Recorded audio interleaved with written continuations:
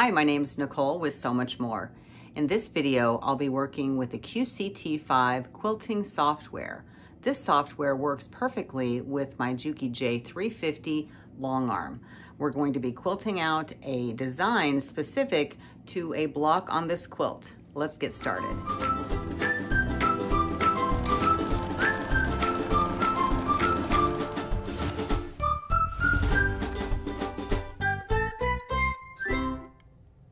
I'm using QCT5 and choosing Select and Sew.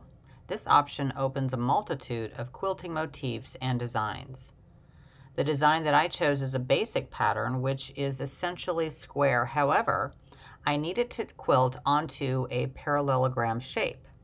There's still 4 sides, it's, just a little bit different. This shape has 4 plotting points. I'm going to move the head of my long arm and align the needle to each particular point on the parallelogram shape. I'm going to assign each corner to the design on my QCT5 interface.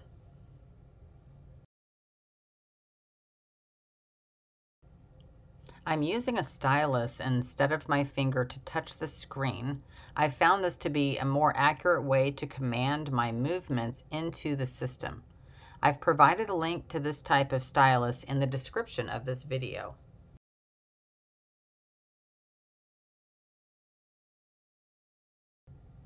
Continue to plot out the shape, and I'm also going to select the ditch feature.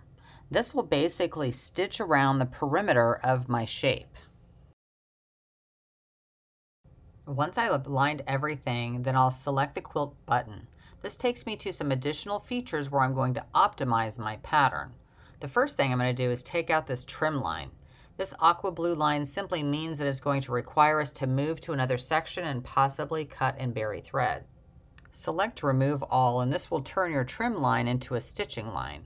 I happen to like a stitching line here, so I'm going to leave it. You'll also notice a red and green circle. The green means that this is where the stitching is going to start, and the red indicates the stitching end point. I prefer to start my stitching on a corner, so you can move your start and stop around by clicking the Reverse All button. You can also see how your pattern is going to stitch out by pressing the Animate Stitching button. I like to slow down the speed for this because I think it just goes too fast. There are quite a few features on this optimization page, but we're going to press on to quilting our parallelogram. So you'll notice that our stitching point is on the bottom left-hand corner of our shape. And that's our starting point.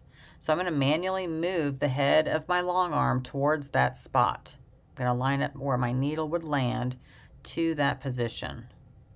Now you can let the computer do this for you, but I like to go ahead and pull my bobbin thread up before the stitching begins.